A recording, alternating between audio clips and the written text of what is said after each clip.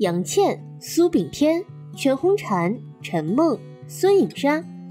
在奥运赛场上，这是人们耳熟能详的名字，可谓前有古人，后有名人。可谁能想到，曾几何时，商标傍名人现象蔚然成风，有的被公之于众，有的还在暗箱操作。但凡被爆出来的，无一不是见光死的结局。今天斯罗关就来和大家聊聊傍名人这件事儿。老规矩，点赞、订阅加小铃铛，斯罗关更新更积极。自奥运会以来，全红婵这3个字就开始霸屏，我们见证了一位跳水天才的诞生。掌握这个时代流量密码的人们，岂能放过这个好机会？以迅雷不及掩耳之势申请了全红婵、信鸽等一系列商标。只可惜这些初级版的玩家道行还是太浅，这么赤裸裸、明目张胆地申请世界奥运冠军的名字，国家知识产权局如果不出手整治一下，都感觉对不起全国人民。后来的事情大家也都知道了，国家知识产权发出通告，抢注的全红婵、信鸽全部商标予以快速驳回。但是有些狡猾的狐狸总能想办法躲过猎人的猎枪，全红婵虽然被驳回，金红婵、金红婵、全红婵、全红婵、全红婵，可以说这些商家确实是高端玩家，一直在思考怎么既能蹭全红婵名气，又能理直气壮地把自己撇干净。商家们可以理直气壮地说，广大的观众朋友，说我们抢注奥运冠军名字是不是有点牵强呢？名人遭商标抢注的现象并非只出现在全红婵身上，孙颖莎牌奶茶、汪顺牌灭火器、庞伟射击训练营等横空出世。乍一看以为是乒坛女星卖奶茶，游泳冠军卖灭火器，田径选手卖围巾。随后中国奥林匹克委员会发布提示，针对近期发生的杨倩、陈梦、全红婵等奥运健儿姓名被申请注册商标事宜，社会各界开展相关商业活动，应当保持理性，切实尊重运动员合法权益，尊重中华人民共和国民法典、中华人民共和国商标法、中华人民共和国反不正当竞争法等相关法律法规规定。提示强调，如未获得运动员本人或未成年运动员监护人授权，不得以奥运健儿姓名恶意抢注商标或其他侵犯运动员姓名权等合法权益的行为。有上述行为的，应即时撤回和停止实施商标注册申请。运动员及未成年运动员监护人有依法追究相关侵权行为人法律责任的权利。目前全红婵的名字商标被各种企业抢注了1000次，这些企业当中从事的行业有食品、医疗、教育、音乐等。这里面除了有企业利用全红婵这个名字抢注商标外，还有用信鸽、信鸽是谁、信鸽音乐娱乐等词汇的。众所周知，信鸽是全红婵在网络上的绰号，没想到这么一个绰号都会被拿来利用。这件事也很快被全红婵本人知道了，有网友在全红婵商标被抢注的视频下方艾特了全红婵，并问他你同意吗？随后全红婵只回了一个字不，并且还加上了一个非常愤怒的表情，可见全红婵这次是真的生气了。其实这类事件在商圈已经屡禁不鲜，但这根毒刺却难以被根除。对此很多人有着一连串的质疑，为何总有聪明人去触碰这个暗礁？这是博噱头的诱惑，还是利益驱动下的冒险？商业的这种不正之风几时能休？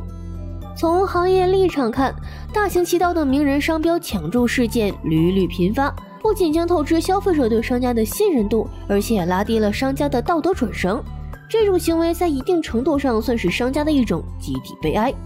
但是商人都是逐利的，管他悲不悲哀。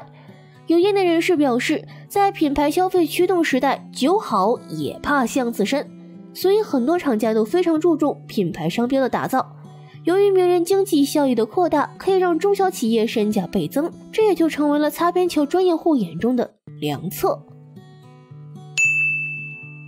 抢注名人商标背后其实暗藏更深的玄机。目前抢注名人商标的情形无非是以下的几种：一是借助有较高知名度和影响力的人的姓名，投入实际使用，为品牌形象做背书；二是以囤积商标为意图，并未投入现实使用，而是用于商标转让出售来牟利； 3是使用名人姓名的谐音来做商标，钻营取巧。无论是哪种形式，在未经知名公众人物许可的情况下抢注名人的商标的做法，在法律层面上都要承担侵权风险。然而，把黑手伸向名人商标的这些商家，明知可能碰壁甚至违法，为何还甘愿孤注一掷呢？除了上面所说的，商家对注册名人名字商标如此热衷，是因为名人商标具有很高的商业价值，很大程度上利于品牌传播效果。第二个原因，这种投机取巧、蹭热点、搭便车的心态，往往还和注册成本和违法成本低有关。相关法律人士提出，恶意注册一枚商标的成本是300元到1000多的代理费不等，加起来也没多少钱。但如果名人要控诉清理掉该商标，却要花费数10倍的成本。抢注人的低成本抢注和权利人的高成本维权形成鲜明对比，这中间的利益权衡让抢注商标的人抱有侥幸心理。而且抢注名人商标还有更大的利益，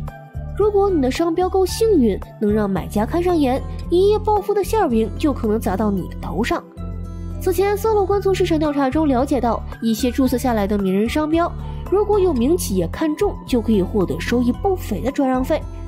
举例来说，2006年，北京侯姓工程师花费1000元注册了莫言醉白酒商标。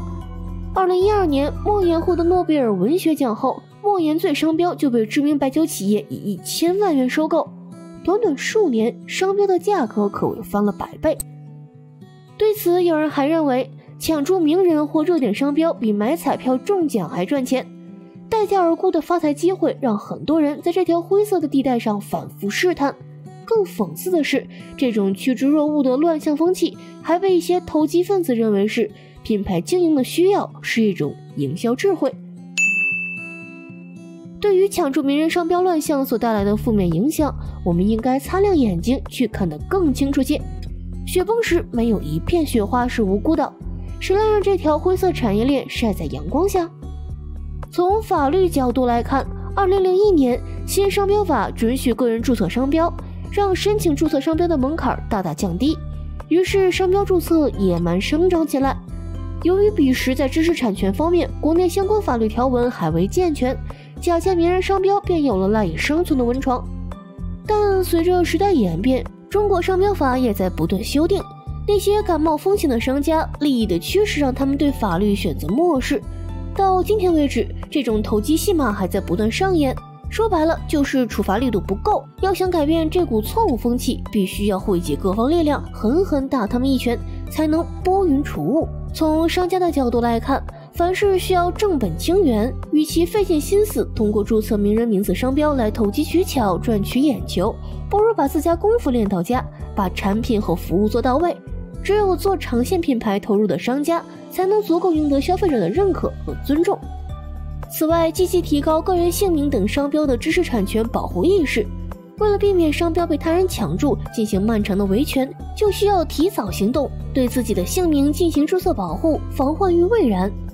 同时，国家法律加大惩处力度和社会监督，这是对商标保护、品牌维权的最有效力量。搜罗官希望全红婵以及其他奥运名人能及时注册好自己的姓名，不要被不良商家钻空子。更希望广大商家能多花心思在自己的产品上，不要只贪图眼前小利，因小失大。